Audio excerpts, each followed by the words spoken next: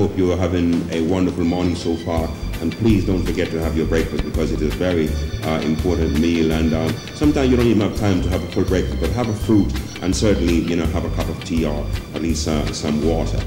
Coming up on today's breakfast show, we have thankful to say we have our artist in the studio this morning. We have a live interview with Siddy, a reggae singer who's been around for quite some time, got a good voice, and we're looking forward to hearing him. In the second part of the show, we're going to be looking, as usual, at the African Caribbean news and what the papers say.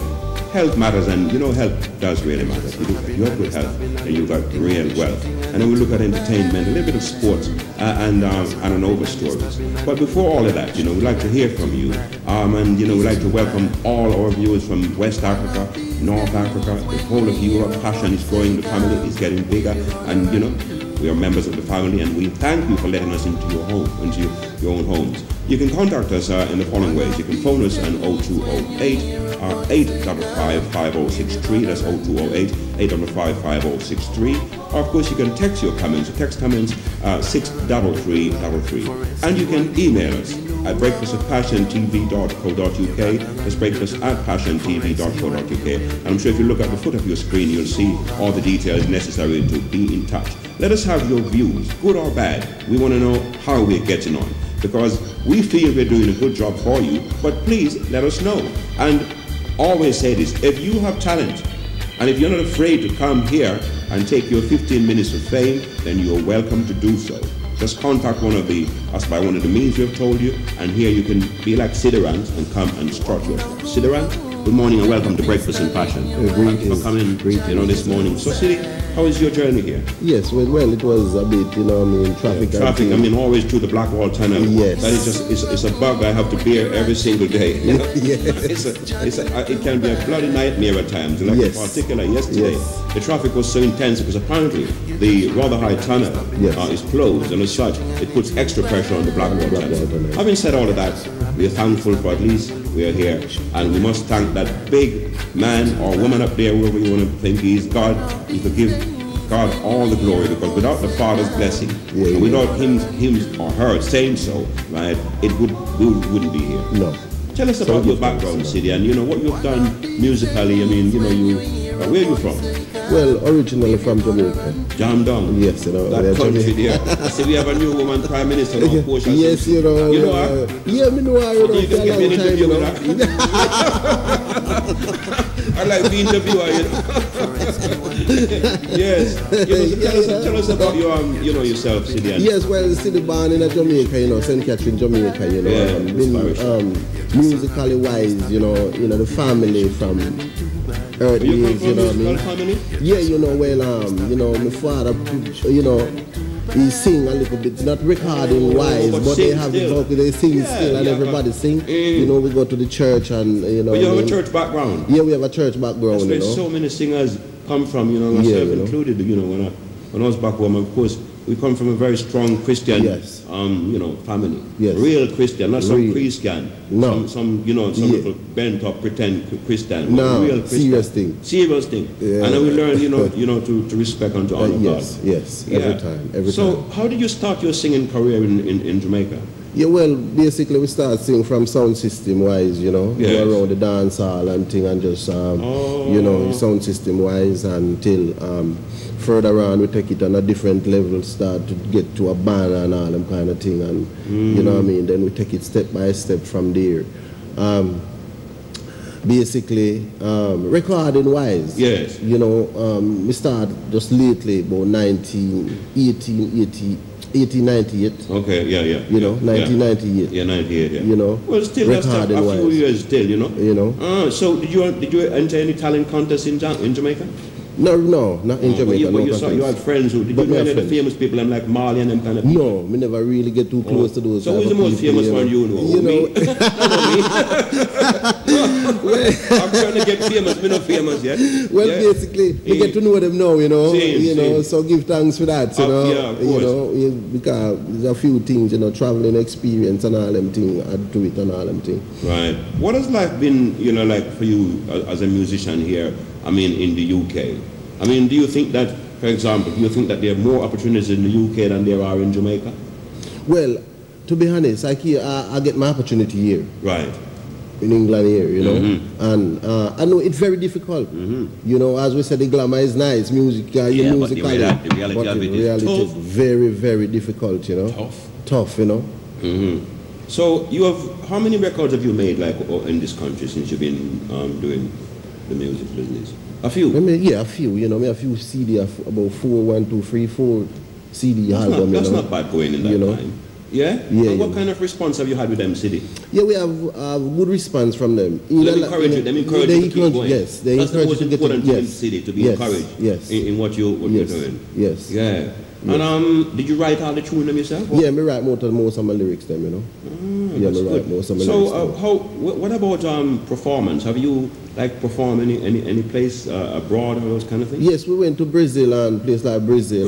Yes. I mean, I said the girls are them lovely. Well, I mean, being a man, we have to say that because I mean, you know, because I love the ladies. Yes. I mean, really, I can't really love the men. Don't respect the ladies. Yeah, I love the ladies. Don't respect to them. Yes. And you know, as long as you look after them. You know? Yes, so tell me about Brazil. What kind of a place is it? Apart from football? Yes, it's the obvious thing that we know about Brazil. Yes, well, Brazil, you know, is a nice country. You know, those people they're very friendly and things. Are there many black people living there? Yes, there's loads of black people in Brazil. That there are millions of them. Millions of black people out there in bundles. So so do they speak English quite a bit? Yeah, some of them speak English, you know, but some of them Spanish, don't. Yeah, maybe Portuguese and all them things, you know, and French and all them things.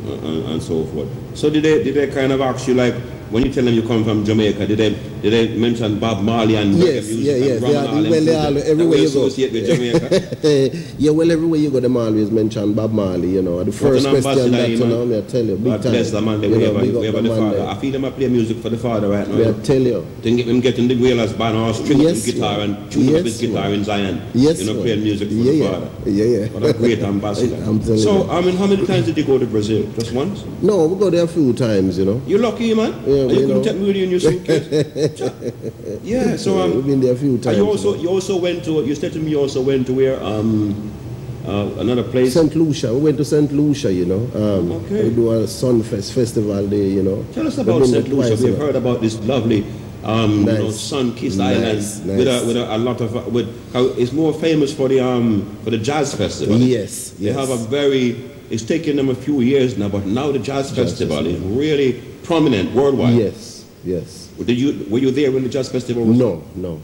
Okay. I wasn't there when the jazz festival. Tell us about your experience in St. Lucia. It was very, very nice, man. When we went to it, lovely, you know. That's nice. So big up St. Lucia every time, you know. I mean, enough St. Lucia and Gail and enough other people, you know. Some of the people from Black Heroes in the Hall of Fame are from St. Lucia. And, you know, I mean, to me, it doesn't cost you anything to be nice. Yes. Be nice, have good manners, and smell nice. Yeah, and you that. You know, see it. So, when you went to St. Lucia, did you tour the island? Yeah, we went to St. Lucia. Well, actually, not really tour the island, you know. We just do a massive festival, you know. We including some artists from Jamaica. We have Gregory Isaac. We have you were on the same bill with Gregory? Yes. You ever met Gregory face to face? Yes. What kind of person is Gregory? Well, to be honest, when we met in St. Lucia, we never really, you know, because Gregory just come in, like the night before the show and thing, and you know what I mean, and kind of cool off the rest of the day for the day, because you know, your jet lag and thing and all them things there for the show, and when the show finished, we just move out again, but Gregory see my Irie. Yeah. You know what I mean? Gregory Irie come out. He's a legend, isn't it? May I tell you, You're a night nurse. May I tell you, let me use night nurse and turn it into some kind of advert on television. Yes. The backing track. Yes. And then Gregory, they get a few shilling that way. Yeah, man. That's you know. It's like the brother they name again. They name that Winston Groovy.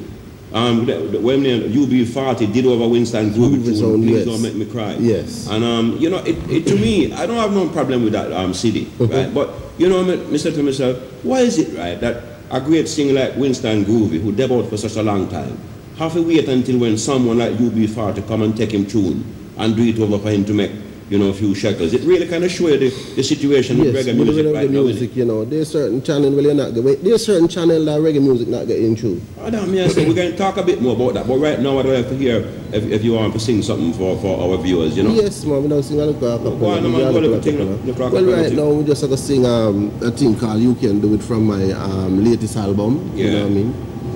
We have to apologize for the noise in the background. I don't know really what's causing that, but still, yes, I'm saying it's live television, so at least them don't know that. Yes, you know? Yeah, my brethren. yeah, you know.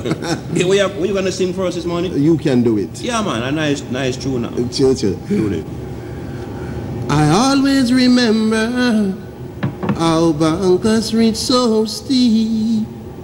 All those places I tried with no shoes at my feet. Yeah, man. I try and I cry, but all those tears I shed, no shoulder to cry on, no one would hear my plea. Good voice. But while there is a will, they got to be a way.